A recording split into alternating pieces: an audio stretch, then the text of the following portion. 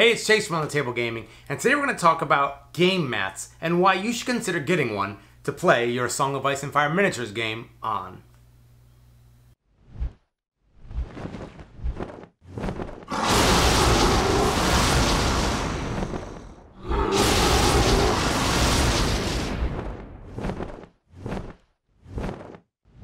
As any of you just starting out into the hobby have realized, when you play the game on your kitchen table, it's still just as fun, just as effective, but there's something special about playing on a really nice mat.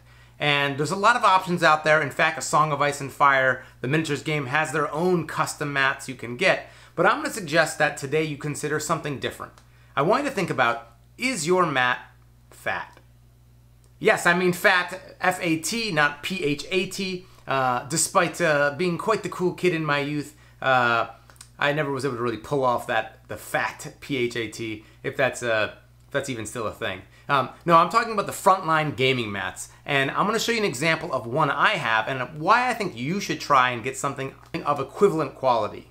So the Frontline gaming mat looks something like this. This is a 4x4.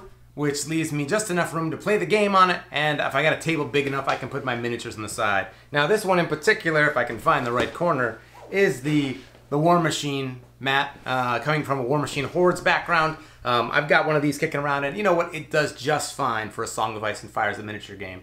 Now, what's really important to note is it's made out of this weird sort of mouse pad material, and it's actually quite thick. And what's awesome about this is that you can store it, and I typically roll mine up and put it back in the case, but you can store it without it getting wrinkles. And when you have a much smaller, lighter weight mat, sure, you're gonna be saving a couple of ounces, maybe a pound at most, although I don't really know if this would even be a pound in weight, maybe.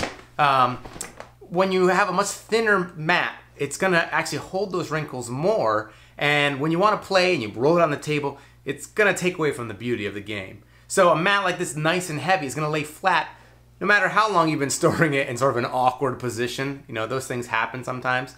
You put your bag in a closet and something leans on it, and you go to take it out and you realize your whole mat looks strange. This is actually thick enough that that's not a problem. And it's really durable. It's gonna last a long time. It's way more durable than anything else you're gonna have in the hobby, certainly your miniatures. And I really suggest you going and splurging, spending a little bit of money to make sure that you're always playing on a beautiful setup with your beautifully painted models. But certainly, regardless of whether you end up playing on your living room floor or on the kitchen table, whether you decide to go and buy a Frontline gaming mat, it doesn't really matter as long as you're having fun, and I just hope that you get your miniatures on the table.